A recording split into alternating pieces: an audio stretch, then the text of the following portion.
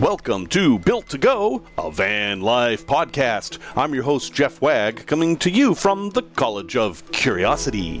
This time it's episode 173. We're going to talk about different strategies to stay cool when it's the hottest outside. There are some things you can do, but putting in an air conditioner probably isn't one of them. We're also going to talk about rock wool, the much maligned insulation that can actually work really well for you. We'll be reviewing some folding brackets that can actually work for you as well. And, well, I'm going to talk about why I pronounce things weird. Anyway, welcome back. Thank you so much for joining me here. And first off, I have to give a shout out to Rad Loser and Dan for making this episode commercial free. Thank you guys very much. There will be no ads in this episode. Sorry for you YouTube folks. That's a different thing. And you can support this show if you go to buymeacoffee.com/built2go. That's 2 T's, not 3, not 1. And here's my new deal.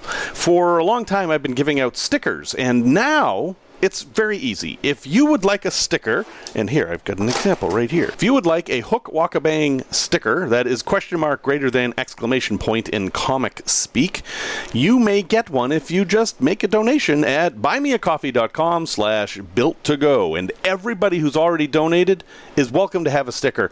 Just send me an email at jeff@built2go.com and I will send you a sticker. Of course, I'll need your address. So everybody who's already donated can have a sticker, and anybody new will automatically get a sticker as long as you send me your address. Okay? And you live in the United States or Canada, because mailing these things costs a fortune for some reason. Anyway, we need to talk about something very important. You actually might hear some wind noises around me, and that's because I have fans on. I've got a fan over here, and I've got a fan over here, and I think the air conditioning's on, and it's because it's hot. It's very, very hot. Now, I'm actually in one of the cooler parts of the country. I'm recording this from my studio in Chicago, and we're having a relatively mild summer, but I know for a lot of the rest of you, that is not the case. And from what I'm seeing in predictions, this is the new norm, and you've seen that scary thing that this might be the coolest summer you will ever experience for the rest of your life? I don't know, but at any rate, I do know it gets really hot in vans. I have spent my share of nights in the van being way, way too hot, and well, I'd like to help you overcome that to some extent. And I see a lot of stuff out there that people say works to help cool your van, and I just don't believe it, because I've tried a lot of it and it simply doesn't work. So before we get started on this, let me dispense with one thing right away. You probably can't have air conditioning in your van unless you're hooked up to shore power. Now, if you're hooked up to shore power, if you're staying in a campground, or you're mooch docking, or you just happen to be at a place with an electrical plug, it's not that big of a deal to put air conditioning in your van. You can put in a wall unit or a split unit, and there's a bunch of different ways to do it. It's just a matter of figuring out where to put things. But then you just plug in the air conditioner and you're fine. I'm talking about boondocking with air conditioning. That is a much, much bigger problem. And there are people who have done it. But without question, all of these people who have done this have spent buku dollars to do so. Thousands and thousands of dollars. So if you're going to build out the kind of rig that has a $70,000 or $80,000 build on it on top of the cost of the van, yes, you might be able to get air conditioning. But you're always going to have this one problem, and that is, sure, you can have air conditioning for a day, but then how do you charge those batteries again? Because you only have so much space on the roof of your van for solar, and heck, the next day it might be raining. So think about that. Because it's such a hard nut to crack, easier now, things are getting a little simpler. There are some 12-volt roof air conditioning units that are actually fairly affordable for the first time. I think you should kind of just not consider having air conditioning, unless you're going to have shore power. And so for the rest of us who aren't going to have air conditioning, well, what can we do?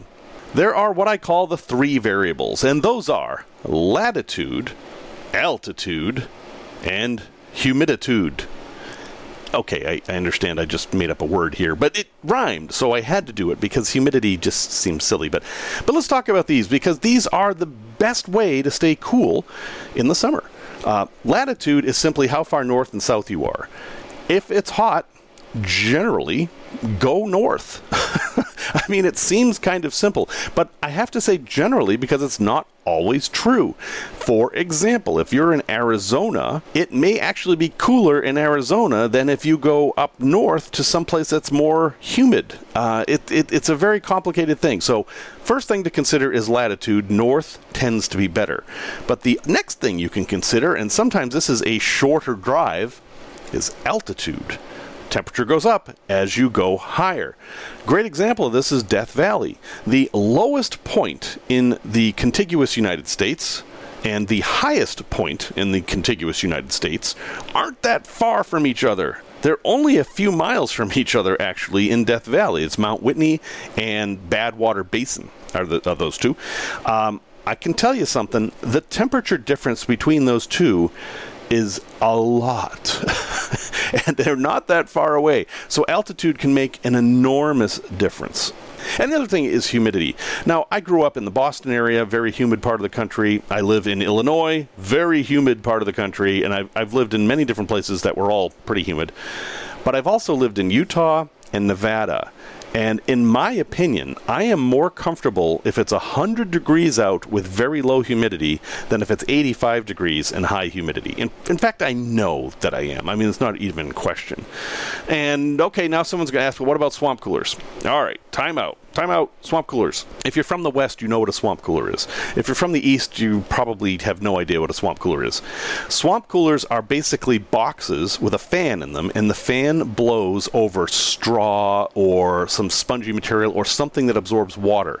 And when the fan blows the air over the water evaporates, and whenever water goes through a phase change, changing from a liquid water to gaseous water, which we call steam, but you can't see it, it uses up a lot of energy, and it makes the surrounding air cooler.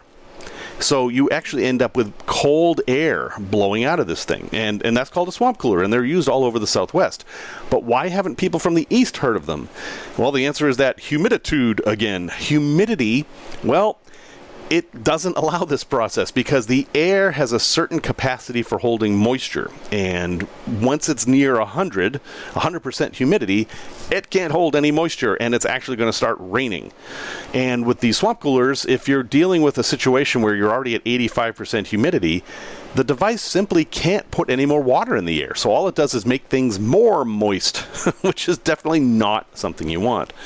But in the desert Southwest, when you're dealing with 15% humidity and it's 100 degrees out, a swamp cooler can be a great thing. And yes, there are swamp coolers for vans. They work and they use less power. So, you know, they have that advantage going for them. You can easily run one on 12 volts, but they use water, which is another precious resource. So you actually have to figure out how much water you're going to use. And they require a bit of maintenance because as all this water evaporates, it makes a crust and things can grow in there, hence the name swamp cooler, because they can sometimes smell swampy. And the entire time you're using this thing, you're pumping your van full of moisture, which you may not want to do. So anyway, dispense with that.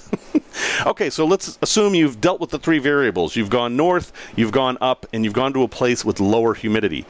The way I do this practically is whenever I'm out on the road and I'm planning where I'm going to stay for the night, I look at the weather forecasts. I will look to see where is it going to be below 80 degrees at night, because that's kind of my limit. If I can get it down to 80 degrees, I'm pretty much okay. I can do the night. And I've noticed there are things like, you know, it can be a little bit cooler if you just go up a couple hundred feet. And if you're watching the weather very carefully, you can kind of slip in behind a thunderstorm and it will be much cooler there. So you learn these tricks on the road that it doesn't really matter what the temperature is during the day. It's at night that matters because that's when you have to sleep. And you can be strategic about where you go with the three variables and a few other little things. Now, fans are super important. I love fans. I love having a fan blowing on me all the time. I've got two fans blowing on me now, plus the air conditioning. And I've talked about my venti fan a few times now. I love my venti fan. I wish they had an affiliate program. I could be a venti evangelist. But no, I love my venti fan. Fans are great and I think essential. And if you haven't figured out why fans make you feel cool, it's not because they blow cold air. They blow the same temperature air that's around you anyway. What they do is increase the amount of airflow over your skin, and your skin is always covered with a little bit of perspiration evaporation. I mean, even if you're not sweating heavily, you've got a little bit of moisture on there, and the fan air actually evaporates that. And then we're back to the phase change principle. Evaporation cools things off, and it cools you off if you have a fan blowing on you. And on the hottest nights, I will have every fan I can blowing on me. I'll have one on my face, I'll have one on my body, I will sleep on top of the sheets, or maybe with just the lightest sheet on there. Sometimes I'll put a fan under the sheets if that is practical. That kind of works sometimes. But the idea is to just get as much airflow as possible. Because at 80 degrees, you're not in any danger or anything. You're not going to overheat at 80 degrees. It's all about comfort. And for me, fans are super comfortable. But I know that's not true for everybody. I know some people really don't like the feeling of air blowing on them, that it feels like things crawling on them or whatever. I don't really have a great solution for you other than to increase ventilation as much as possible. Have the fans blow out. Have the fans, like if you have your Max Air fan or your Fantastic fan on the roof, have that blow out and then suck air into the van, which you won't be able to feel necessary, but it'll still move that air enough to cool you down at least a little bit. Another thing to consider is, be in the shade. I mean, if you want to keep your van cool, being in the shade is a huge thing. I mean, everybody knows this, but we in the van life community have a special problem with that, in that we often have solar panels on the roof of our vans, and the shade and the solar panels, they don't get along. So a strategy for this is to bring another set of solar panels that you can put in the sun while your van is in the shade. It's complicated. You got to bring in more stuff. You've got wires to run and things like that. But that's one way to mitigate it. Or if you have battery-to-battery charging, maybe your battery is going to be full enough that you can go a day without solar. But yeah, it's a trade-off. Shade makes a huge impact on how hot your van gets, but the solar recharges your batteries, so you got to make a decision there. Now here's a controversial thing. I'm going to say the I word. Insulation. Anytime you talk about insulation, someone's going to disagree with you, which I'm fine with. I can only talk from my experience and what I've read and what I understand about this. Insulation's purpose is to slow down the change of temperature from inside the van to the outside of the van. If the van's warm and it's cold outside, it will slow down how long it takes for the van to get cold inside, and vice versa. The problem is that on the hottest days, no insulation is going to keep the inside of the van cool. It's always going to catch up, and by 6 or 7 o'clock at night, the temperature inside the van is going to be pretty close to the temperature outside. But then you've got a problem, because remember I said insulation slows down the change of temperature? Well, that means that when your van is 85 degrees and it starts to cool off at night, it's going to take a long time for that 85 degrees to turn into 75 degrees. The insulation is actually going to keep the heat in the van. Now, there's an argument that you shouldn't insulate your van at all if you're going to use it mostly in hot weather. My idea is that you want to have some insulation. Just put some insulation, but don't go crazy. You want to keep that direct sun from heating up your van, so a layer of Thinsulate, or as we'll talk about, rock wool, will be just fine. But don't go crazy with the insulation if you're going to use your van in the hottest parts of summer. And definitely all the ventilation you can get. Always. Part of dealing with this hot weather is also strategy. Don't be in your van at 3 o'clock in the afternoon. Live out of your van. Stay out of there during the day and just use it for sleeping. So if you're somebody who's a content creator, for example, find a library, find a coffee shop, something like that. Spend the day there. Go to a museum. Go on a hike. Do whatever. But stay out of the van until night and just use it for sleeping. Cook outside. Shower outside. The van will just be for sleeping. You're going to do everything you can to make yourself comfortable then. You're never going to be comfortable in there in the day. If you try to do that, you're going to end in frustration. It's going to be nearly impossible. And then we have to talk about pets. Yeah, pets is super hard. They make some devices that'll help you monitor temperature and things like that. But even if you have the temperature monitoring device and you somehow have air conditioning in the van, what if a circuit breaker blows? Your van's going to heat up very, very quickly. If you can't be back in that van to get your pets in 5 or 10 minutes, they could be in trouble. So think about that. If you're going to be traveling with pets in your van during really hot weather, you kind of have to have them with you all the time, because if you're comfortable, they've got a much better chance of being comfortable. And finally, someone, believe it or not, it was published in Bloomberg, of all places, has a map of how you can travel the United States and stay at 70 degrees Fahrenheit, which is, what, 21 degrees Celsius, something like that. A temperature that's always comfortable, even if you have to put on a sweater or whatever. You can actually visit the entire 48 contiguous states and stay at that temperature if you follow these maps. So I'll have a link to that in the show notes.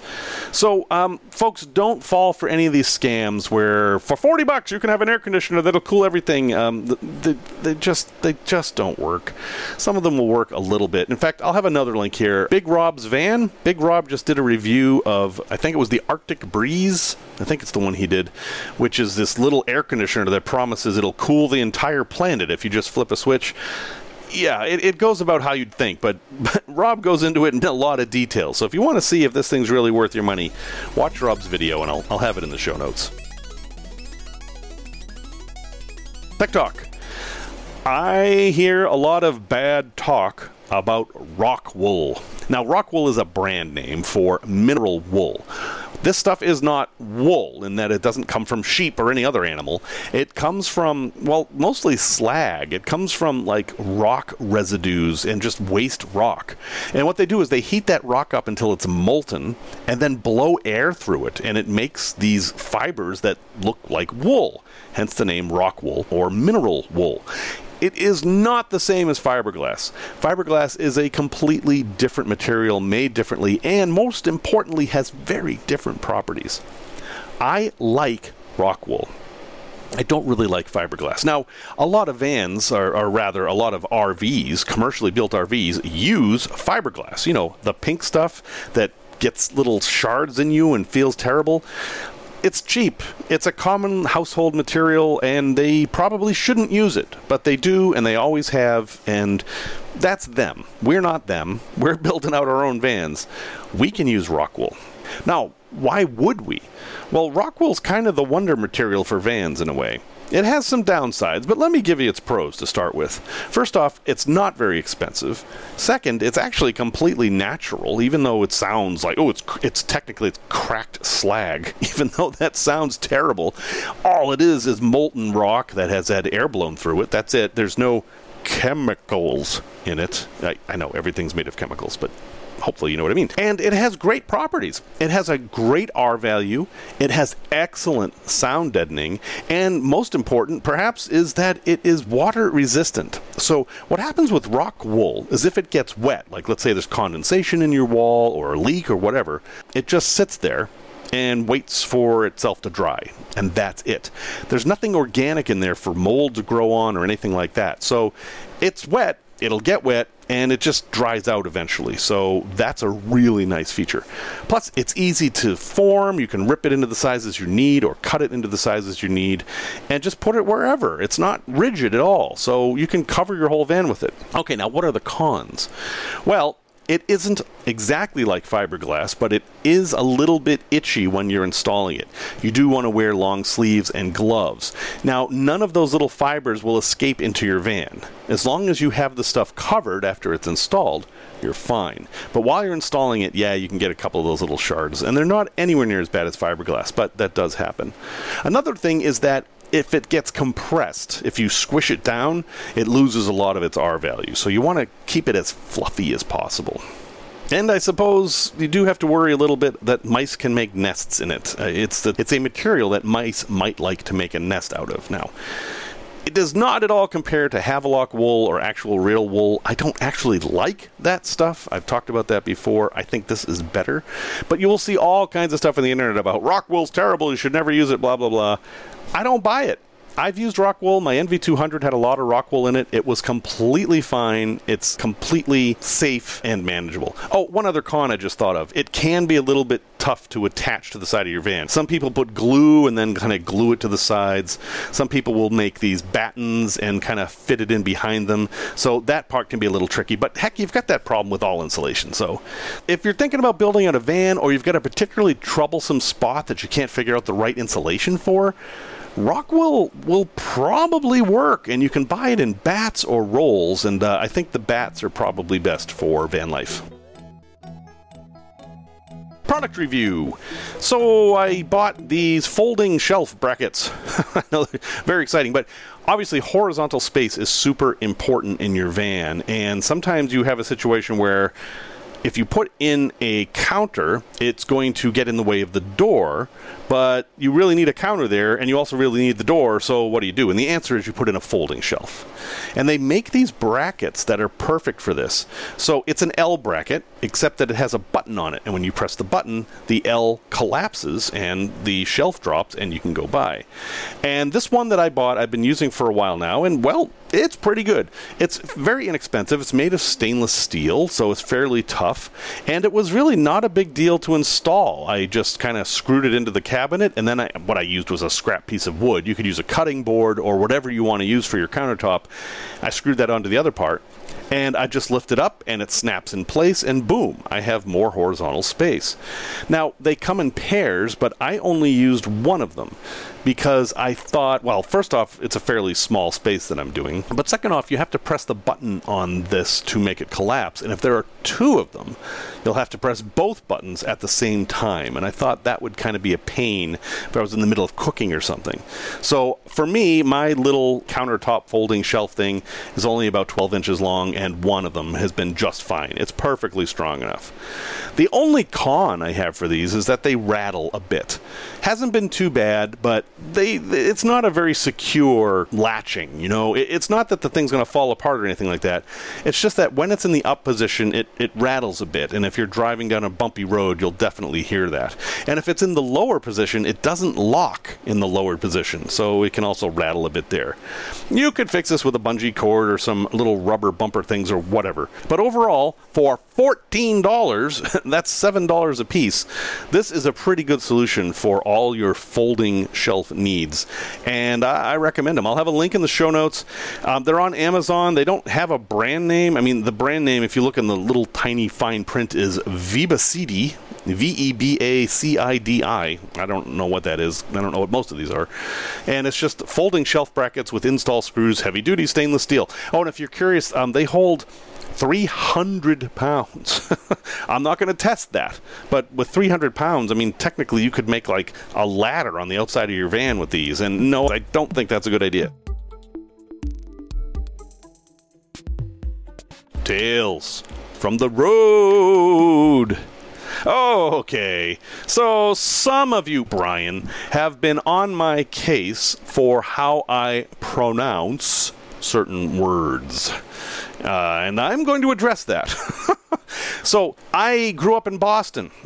And in Boston, we have an accent, and it's a fairly strong accent. And I grew out of it as I moved out of the area and actually worked at changing the way I speak. I used to say "Pak the ka." I used to go to Beverly for lunch, and I've been down to Harvard Yard. And, you know, I really did talk like that. In fact, my father actually had it much worse. He would say hoss, not for the character from Bonanza, but for any four-legged quadruped that is raced. He wouldn't say horse, he'd say hoss.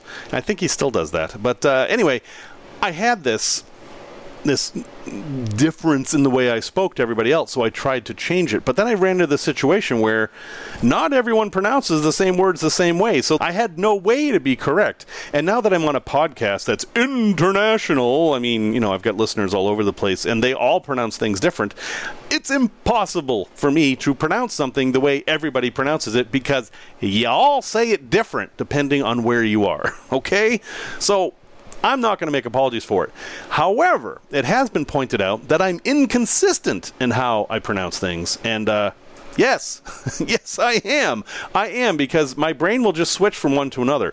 So one word that comes up all the time is tour, or tour, or tur. I hope one of those made sense to you. In Massachusetts, at least where I grew up, the word tour, T-O-U-R, rhymed with tore, T-O-R-E. They sounded the same. They were just spelled different. So I'm going on a tour. I tore my pants. Exactly the same. And I've heard people say, that's crazy. That's not how you say it. But meanwhile, in other parts of the country, they say tur. And that rhymes with fur, as in 1, 2, 3, fur, which is how they say it in Utah, or at least did when I was there. You see the problem. But the word that has gotten most feedback is composting, or should it be composting? And what I will do is I will always say compost, but when I'm referring to a toilet, I will say composting toilet. And that just tweaks some people because it's inconsistent.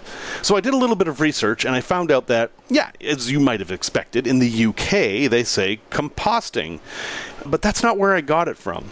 The very first reference I ever had to a composting toilet was in a song by the band Human Sexual Response.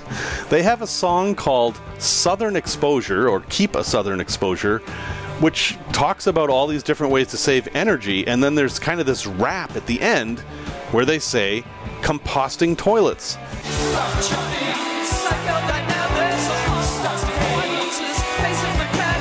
And I was maybe 13 when I first heard this song, and that stuck in my head is how you say the word. So if you want to compost your waste, you can start with a composting toilet. Caveat: composting toilets do not compost waste. That is a myth. They start the process, they don't finish it. So there you have it.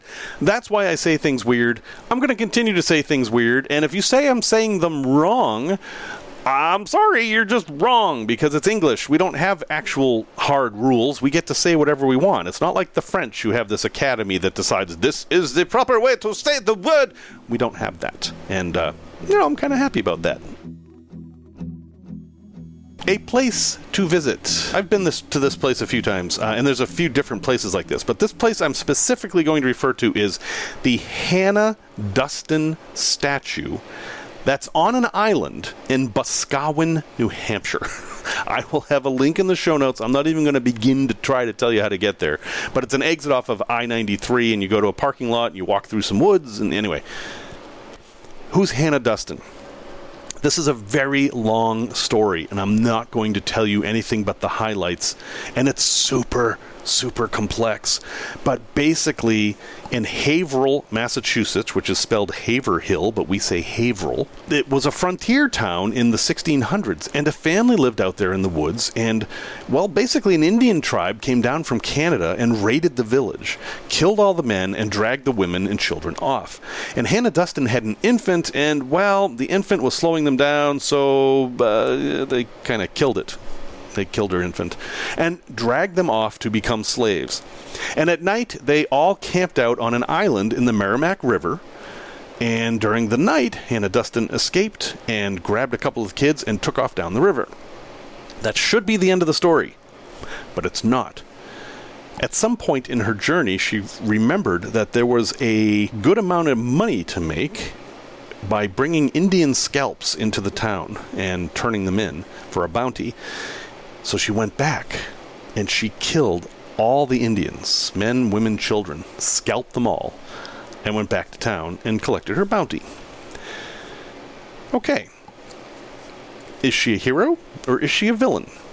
Because if we take the side of Hannah Duston, these people came in and killed her baby, and, she scalped them all. Good for her, But if you take the part of the Indians, well, they were just doing what they were doing to protect their livelihoods because all these white people moved into the land. I mean, it ends up being a super complicated story, and weirdly, it ends up being a story about Catholics versus Protestants, because the Indians were Catholic, having been converted by the French, and Hannah Duston's family was Protestant, and anyway, this enormous controversial thing. But Hannah Duston's family obviously was very much convinced that she was a hero, and even today, they continue to hold her up as an American hero, and they've built statues to her all over the place. There's some in Haverhill, and then there is this one on an island in Boscawen, New Hampshire. Now, this is a very tall statue. It's on a pedestal, and she's probably 10 or 12 feet tall on the statue. And in her hand, she's holding a bouquet of roses, which isn't that unusual, and she's in a long dress. Imagine a pioneer woman statue, and you've pretty much got the idea of what this thing looks like. But the roses are a little weird, because they're kind of wilted, and they're upside down. And, well, it's because they're not roses. They're actually the scalps of the Indians. and they took the time to sculpt this as part of her statue.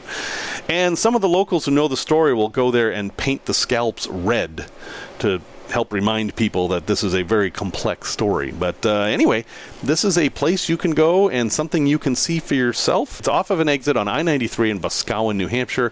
There's a trail out of the parking lot near the exit, and you end up on this island in the Merrimack River that, no, isn't even the right island, but it's there, and, you know, heck, you can see it. Resource recommendation. So I know a lot of people love the idea of having a 4x4 camper, and they can go anywhere and camp anywhere, and I've said this before, I'm going to say it again. Doesn't matter how 4x4 your van is, it's still a van. And there's a great example of this. Matt's Off-Road Recovery, who I've talked about before, very popular channel, but they recently recovered a very nicely built out 4x4 Sprinter van on the Honeymoon Trail in southern Utah. And that vehicle had no business being there. Sure, if you have a four-wheel drive van, you can go places that a two-wheel drive van can't. I'm not going to argue that at all. But don't compare your rock-crawling Jeep to a 4x4 camper van. They're different vehicles with different capabilities. You probably can't take a shower in your Jeep, but neither can you climb the gnarliest trails in your 4x4 camper van. And if you want to see what I'm talking about, watch this video that I have linked in the show notes. You can just search for Matt's Off-Road Recovery Honeymoon Trail Sprinter Van and you'll find it. But yeah, it was pretty amazing. First off, kudos to the driver.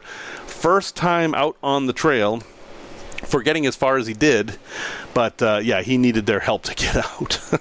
So just remember, we're still in a camper van here, and yeah, 4x4 is great, and you can have winches and lockers and all this stuff, but you're still dealing with a big, heavy, wide box, and that's going to put you at a disadvantage to start with. So know your limits, but you know, go ahead and push them from time to time. Little bit of an announcement. This Thursday, this Thursday, July 20th at 5 p.m. Central Time, I'm going to do a live AMA, Ask Me Anything kind of a thing. I'm going to be talking about the Panama Canal cruise, an upcoming Antarctica trip, a trip next year to Salem, Massachusetts. That would be excellent for van life folks. And folks, you can ask me anything you want. I'm going to sit there in front of my computer for 2 hours. So there's a link in the channel. I'll put a link in the show notes. But it's Thursday, July 20th, 2023 at 5 p.m. and I'm going to give it a shot. I've never done this before. I don't know what's going to happen. I might be staring at this little green light on my computer for 2 hours, and if that's the case, that's fine. I'll just, like, you know, have a beer and stare at myself, which I do an awful lot of these days. So thank you very much for listening to this episode 173. Music, as always, is by Simon Wagg. If you'd like to get a hold of me, I mean, we've got a Facebook group, we've got a Discord channel, and you can always send me an email at jeff@builttogo.com. That's 2 T's, not 3, not 1. Yes, that's right. Until next time, remember the words of scientist Alan Kay, who said, context is worth 80 IQ points.